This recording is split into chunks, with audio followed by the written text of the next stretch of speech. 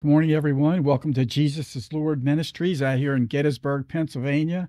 I hope everybody had a great Christmas and celebrated the birth of Christ and just enjoyed family and friends and all the good food and stuff. I sure did myself. It was I got to start backing off a little bit and make a New Year's resolution, like a lot of people do, after all the cake and cupcakes and the candy and all that stuff. But it was a lot of fun, and I hope everybody really enjoyed their time together. So it's great to be back behind the pulpit in Pastor Mike's church out here. So I'm gonna start out by saying my name is Rick. For those that don't know me, I'm praying we have new viewers regularly, as since there is 3 services a day at 10 a.m., 2 p.m., and 6 p.m., 7 days a week, guys. So if you can take some time out of your day and check out all the other speakers and pastors that preach, you should receive something from all this word of God being broadcasted out here from this church out here in Gettysburg. So the title of today's message is Humble Ourselves as a Little Child. And guys, I hope we really receive from this today. Like I always mention, I really enjoy teaching, and I question myself sometimes, and I've shared it with you guys before. I'm just a retired machinist, and I'm not a pastor or preacher. It's how I look at myself, and I sometimes question myself: should I be behind a pulpit teaching and preaching the word? But I'll share something with you guys real quick this morning.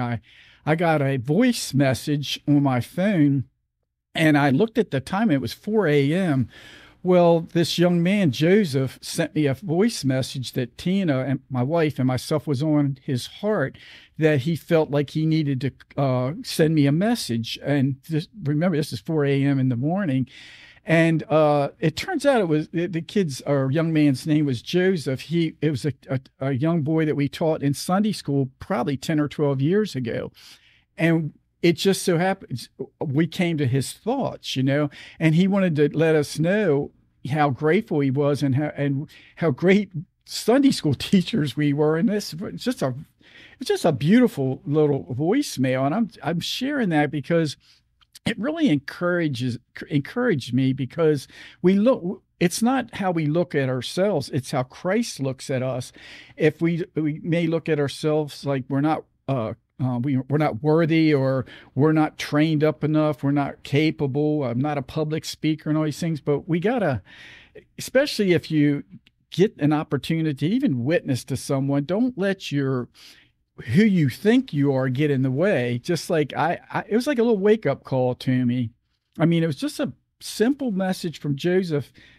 He's probably in early to mid-20s now, and because he was his fourth, fifth, and sixth grade ministry back then, but just shows you the impact plus the power of the gospel for something like that to happen to a person. So I thought I'd share that because I thought it'd be a good way to start out after Christmas, and the Holy Spirit moving in our midst, whether we are aware of it or not. But let me start out in prayer like always, and let's get the service started. Lord, help us this day to pray from a humble heart as through the eyes of a child, so we may walk out your will for our lives in these final days before your return. In Jesus' holy name I pray. Amen. Okay, guys, if you got a Bible or a Bible app, go to Matthew 16, verse 24, and then we'll move on from there. We'll read Matthew 16, 24 to 28.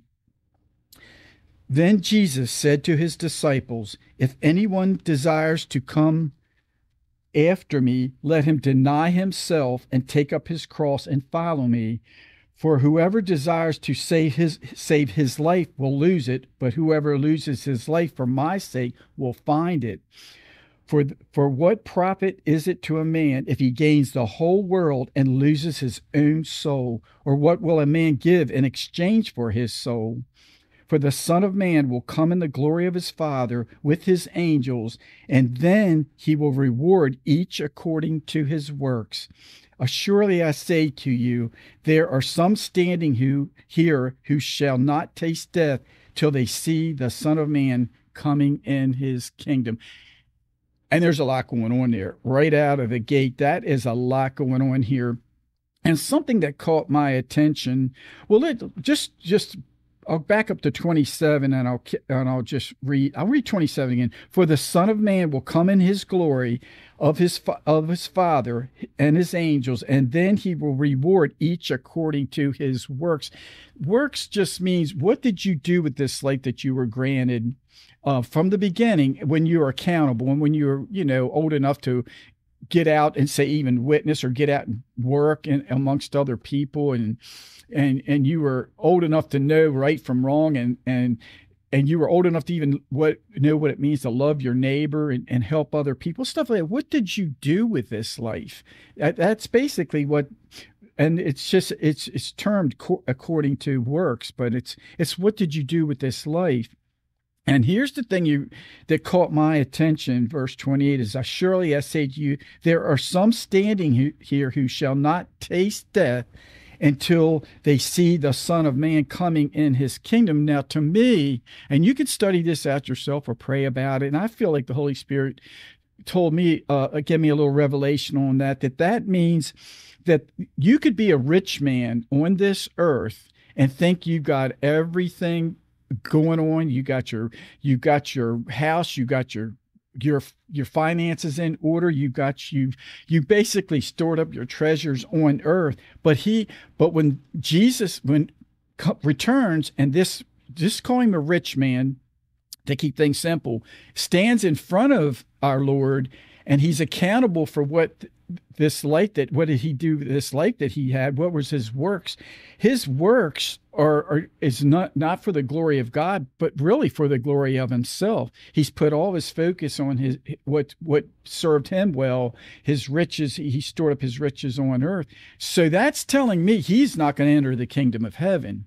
Now, that's my take on that, and I prayed about it. And because when some scriptures either stand out to you, it's always a good idea to go back and go over them and pray for revelation on them, or go back, and it may be something just personally for you, or just for an understanding of it. And guys, if you pray about it and God can add to that, that's awesome. I mean, it's just something I feel that if it's not the perfect revelation on it, I think it's a good place to start. Okay, guys, we're going to move on to chapter 17. Now, after 6 days, Jesus took Peter, James, and John, his brother, and led them up on a high mountain by themselves. And he was transfigured before them. His face shone like the sun, and his clothes became as white as the light. And I don't know about you guys, but this, to me, if anybody picks up this Bible or they claim that I've read the Bible once before, because I've heard this being spoken to me myself, and I didn't get anything out of it, or I really didn't understand it, and but how could you not see how exciting that is and how wild that is if you believe in Jesus, and it's telling us in his word that he gathered up a few disciples and headed up on this high mountain and was transfigured, and these guys were mere men at this point. They were just retired, or they used for fishermen and stuff like that. I don't see how people could walk away from this word and not see how exciting this is. I thought I'd mention that, verse 3. And behold, Moses and Elijah appeared to them, talking with them. Then Peter answered and said to Jesus, Lord, is it good for us to be here? If you wish, let us make here 3 tabernacles, one for you, one for Moses, and one for Elijah. Okay, let's just understand where we're at so far. Tabernacle is actually a tent used as a sanctuary. And honestly, I just learned that recently, because I always thought when I saw the word tabernacle in the Bible, honestly, I pictured like a church with maybe marble pillars out in front and a just a heavy structure of concrete and marble and all this stuff. But no, it's actually, I looked into it, and it's actually a tent used as a sanctuary. So Peter's asking, Lord, should we set up tabernacles for the Moses, Elijah, and tabernacles for you? Moses and Elijah and for Jesus. So I thought that was kind of cool. And okay, and we all know. Okay, let me get too far ahead of myself here. Let me keep moving. I'm going to. Sometimes I get ahead of myself. While he was still speaking, behold, a bright cloud overshadowed them, and suddenly a voice came out of the cloud saying, "This is my beloved Son, in whom I am well pleased." Now, remember, these guys were fishermen. They were just hooked up. This is Matthew. This is the first book in the New Testament. This is the starting of the disciples walking with Jesus, and this is the things that were going on in their lives. And you got it. The best you can put yourself in the place of Peter and these disciples, and they were experiencing these things, because that's what's going to stir your spirit up in you to get you and myself to where we need to be. To we've got to believe what this book says. And if you like reading books, whether they're fiction or mysteries, stories, and all this, and you like books that are exciting, I think this would be a good book for anybody to read. But the neat thing about this is truth. This isn't fiction. This isn't a made up story. And when the disciples heard it, they fell on their faces and were greatly afraid. And can you imagine just being there? Try to visualize this. But Jesus came and touched them and said, "Arise and do not be afraid." When they had lifted up their eyes, they saw no one but Jesus only. Now catch this at verse 9. Now as they came down from the mountain, Jesus commanded them, saying, "Tell the vision." Now he's calling it a vision, "to no one until the Son of Man is risen from the dead." Now, can you imagine? These guys they got to keep this to themselves. They experience the voice of God. They've seen these prophets, Elijah, one of the greatest prophets that's ever lived, and they've got to keep this to themselves. And then he added to them, "until he is risen from the dead." And that's just how wild this story is. And his disciples asked him, saying, "Why then do the scribes say that Elijah must come first?" Jesus answered and said to them, "Indeed, Elijah is coming first and will restore all things. But I say to you that Elijah has already come, and they did not know him, but did to him whatever they wished. Likewise, the Son of Man is also about to suffer at their hands." Then the disciples understood that he spoke to them of John the Baptist. That to me is really good. What I understand from that is the spirit of Elijah worked through John the Baptist. That's my take on that. And again, you guys can look into these things. Real quick, Elijah was a mighty prophet who God used to turn the people of Israel from false prophets of Baal and turn them back to the only true and living God. So think about it. God used Elijah to turn the Israelites back to him, and he used John the Baptist, and John the Baptist had the spirit of Elijah in him to bring people to turn away from their sinful way of living and repent of their sins and turn them back to the coming Messiah. And that's what I take from that. I thought that was really, really good, and kind of fits how the story has started so far.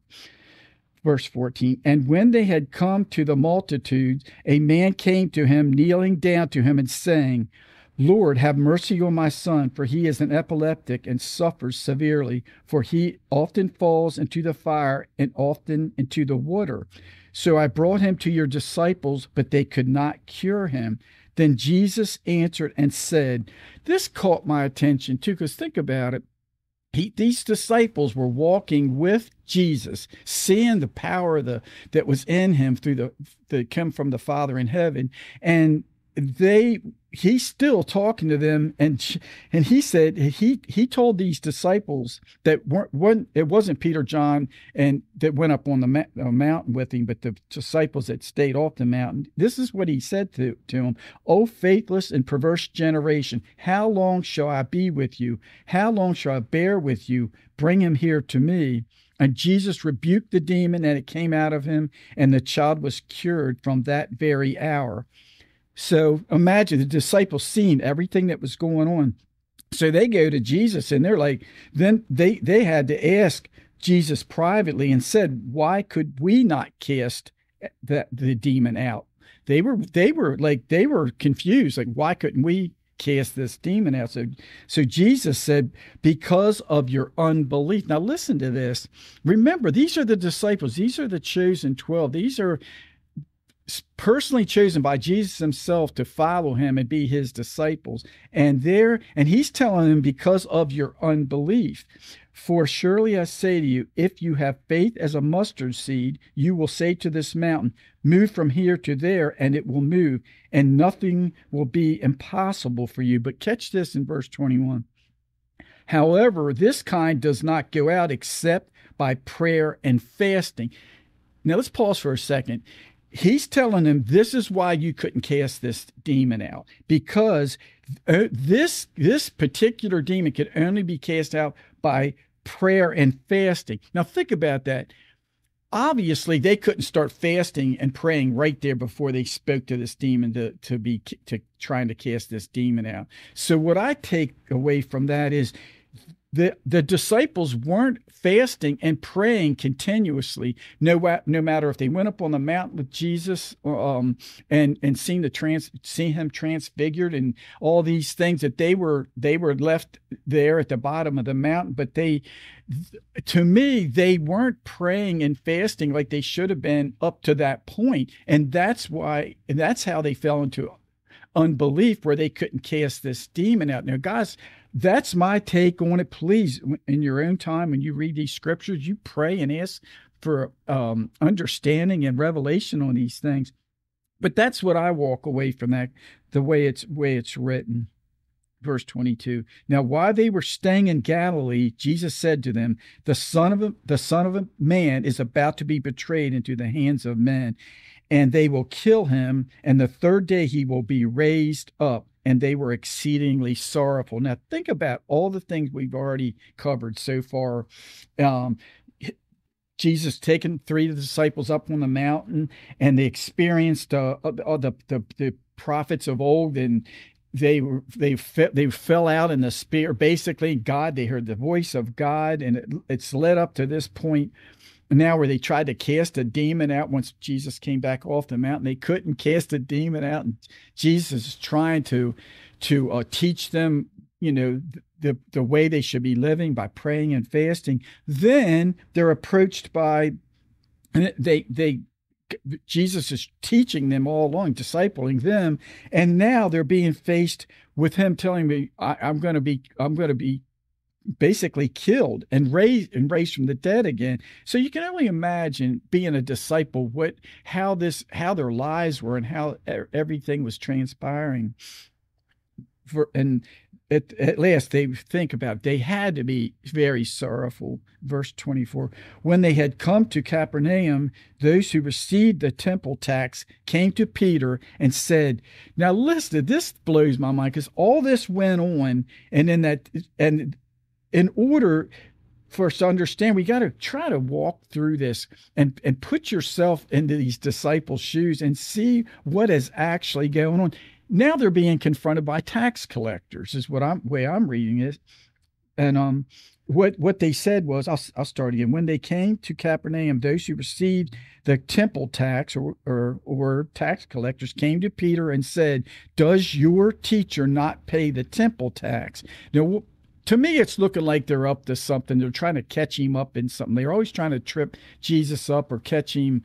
Like, they think they're going to catch him off guard, and he's not going to respond the proper way. But he said, yes, this is Peter talking to the tax collectors. And when he had come into the house, Jesus anticipated him, saying, because Jesus knew all this was going to come, and that's what's else is kind of interesting to me. Sometimes it's like these tax collectors actually thought in the way they process their thoughts that they could catch Jesus off guard. Well, he already anticipated all this. And this is Jesus's words. What do you think, Simon? From whom do the kings of the earth take customs or taxes? From their sons or from strangers? Peter said to him, from strangers. Jesus said to him, then the sons are free. Nevertheless, lest we offend them, go to the sea, cast in a hook, and take out the fish that comes up first. And when you have opened its mouth, you will find a piece of money. Take that and give it to them for me. Now, let me see if I can get temple tax. Remember, it started back where these tax collectors asked Peter, does your teacher pay taxes? A temple tax.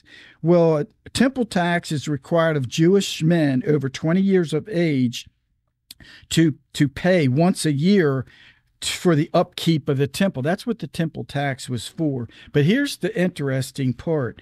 The sons of the leaders didn't have to pay a temple tax. Catch that. The leaders of the temple itself did not, the sons of the leaders did not have to pay that temple tax. And that's what this is talking about.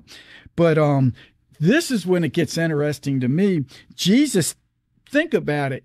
The temple itself was God the Father, Jesus' Father's temple. That was, so certainly he wouldn't have to pay the temple tax.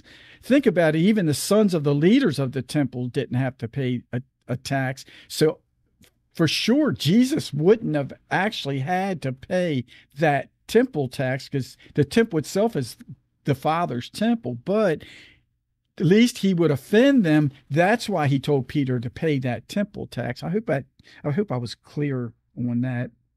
Okay, let's move on. Let me see where I'm at here before we get too far. I think we can move on to verse or chapter 18.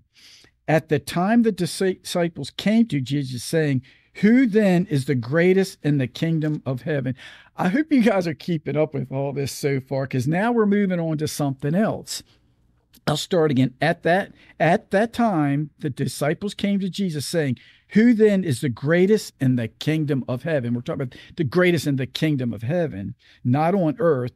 Who is the greatest in the kingdom of heaven? Then Jesus called a little child to him and set him in the midst of them and said, assuredly, I say to you, unless you are converted and become as a little child, you will by no means enter the kingdom of heaven. And guys, that's huge.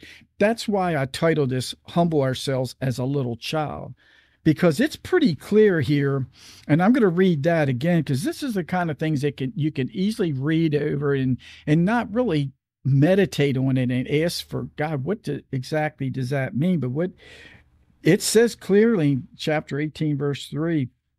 Well, I'll start at verse 2 again. Then Jesus called a little child to him, set him in the midst of them, set a small child in front of everyone that was standing there. Surely I say to you, unless you are converted would be changed from where the person you are now to something else. You're converted and become as a little child, you will by no means enter the kingdom of heaven. To me, even as he's talking to adults here, he's talking to the disciples. They're the ones asking the question, who's the greatest in the kingdom of heaven? Well, he's basically saying, the way I would understand that is, everything that you think you know, all the education you have, the intellect you think you have, how well educated you are, you let all those things go, because you know what?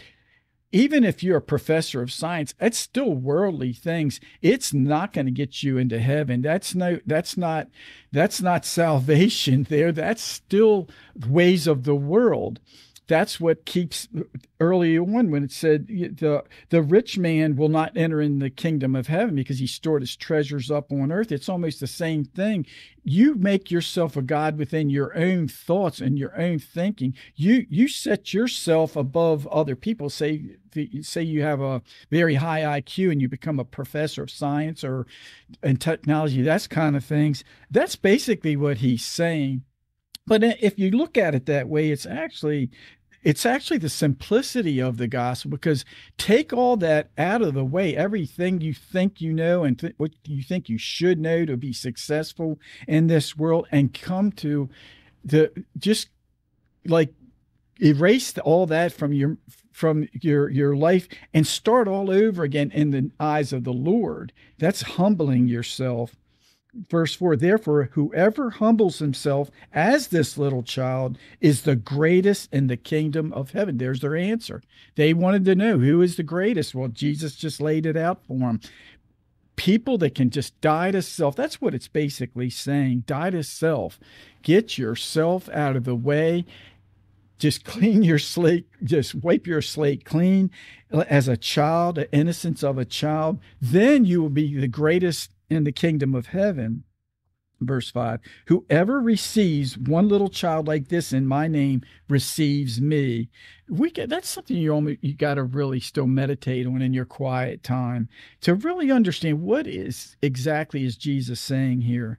But whoever causes one of these little ones who believe in me to sin, it would be better for him if a millstone were hung around his neck and he were drowned in the depth of the sea. That's big.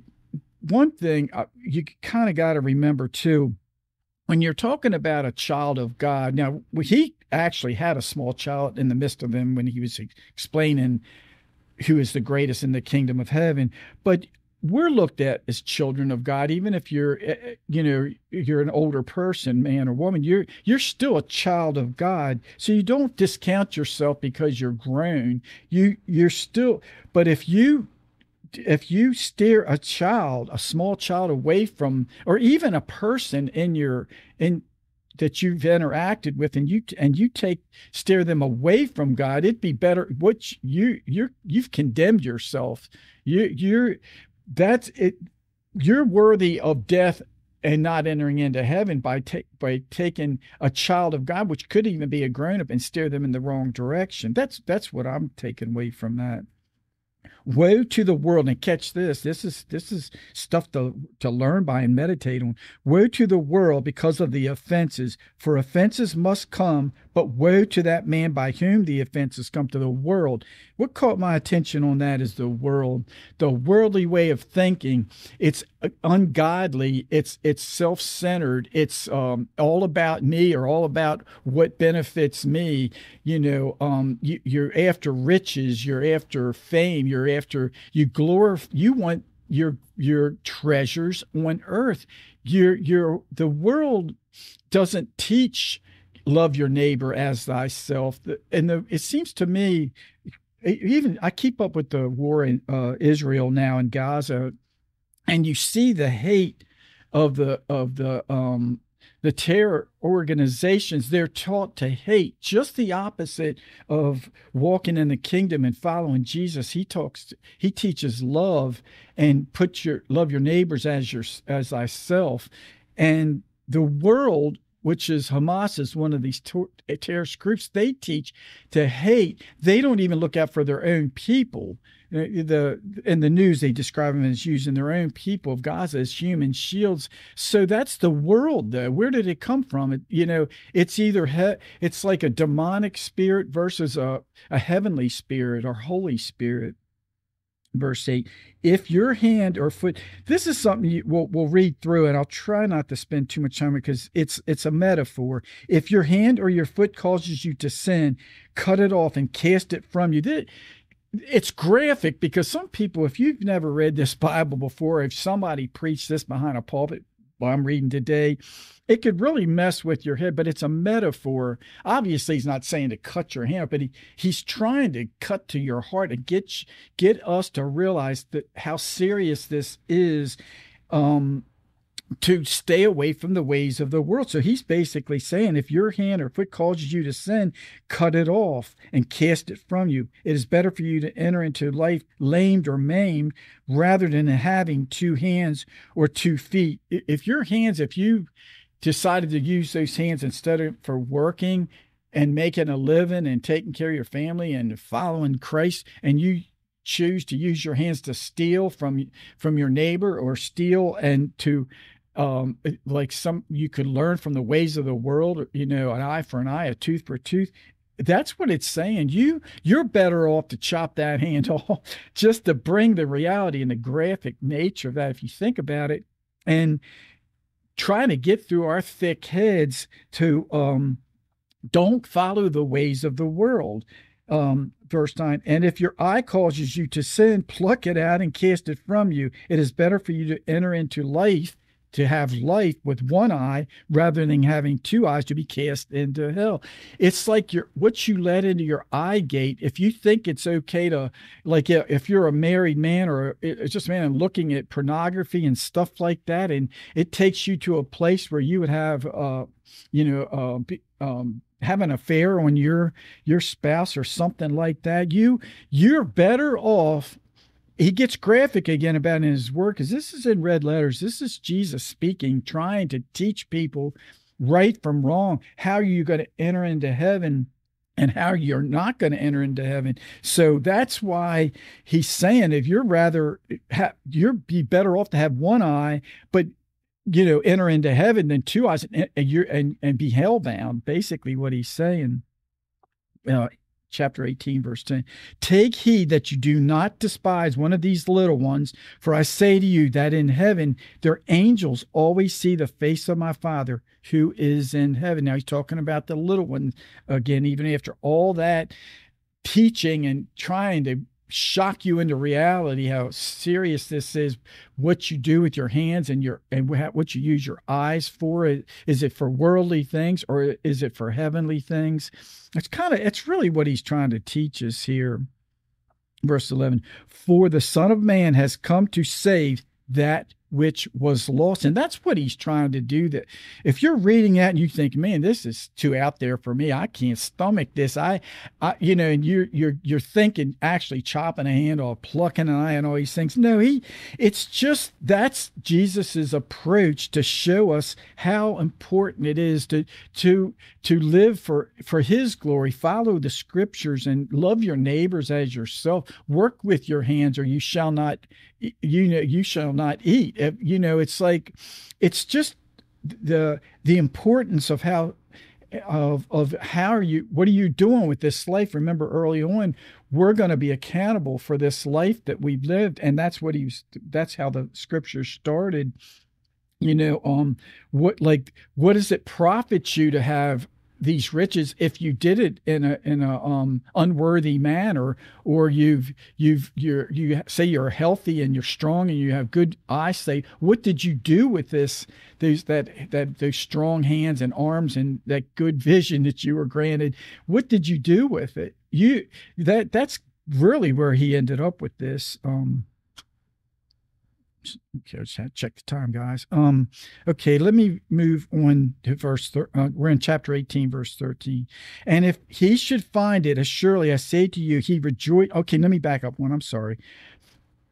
I'll start at 11. For the Son of Man has come to save that which was lost. What do you think? If a man has 100 sheep and one of them goes astray, does he not leave the 99 and go into the mountains to seek that one that is straying?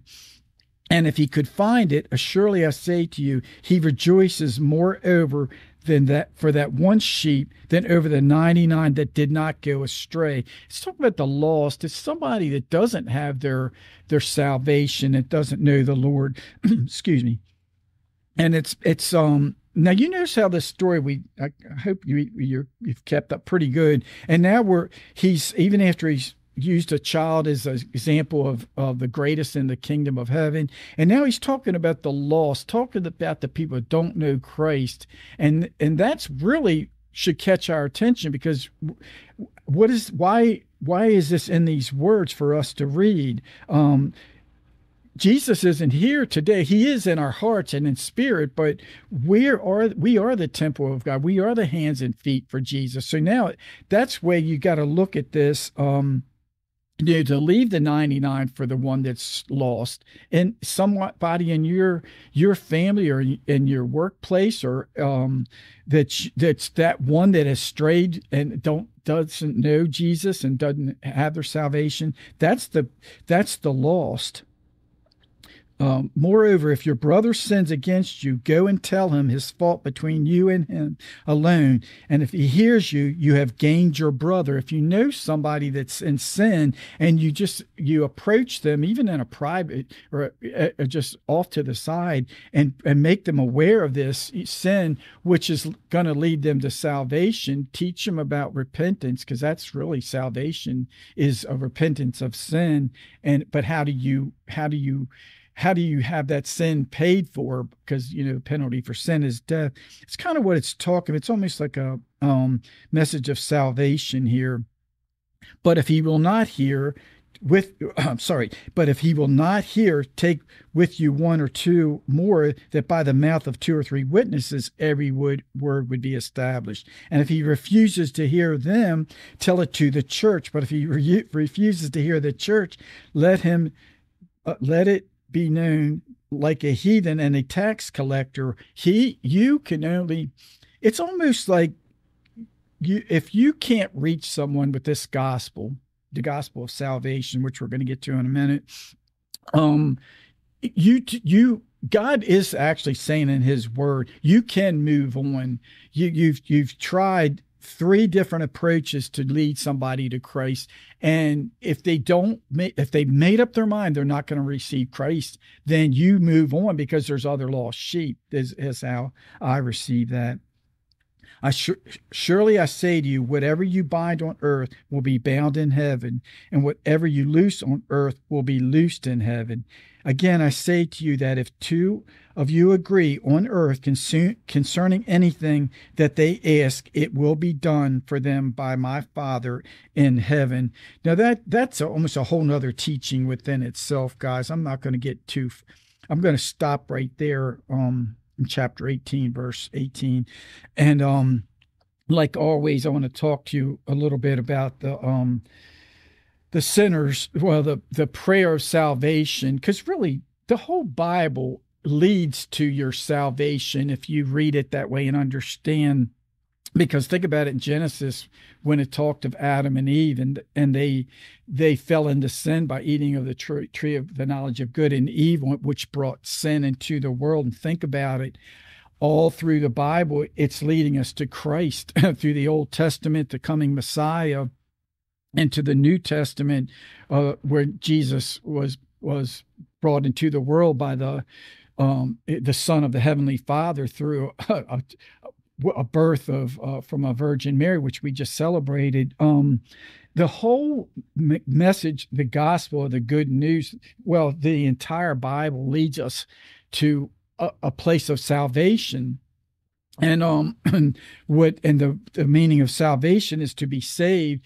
Basically, it's just being forgiven of your sins, which we received with the fallen man when Adam and Eve sinned, and being forgiven of that sin and being granted eternal life with the Lord. Guys, this stay here on this planet is not long. Whether you die of a young age of 1 or 100, it's still, when you look at eternity, it's just a small window of time in your life on this earth. So that's why it's so important to understand salvation. And that's why I always touch on it at the end of when I finish speaking, because eternity, eternity's not going to stop because you don't believe.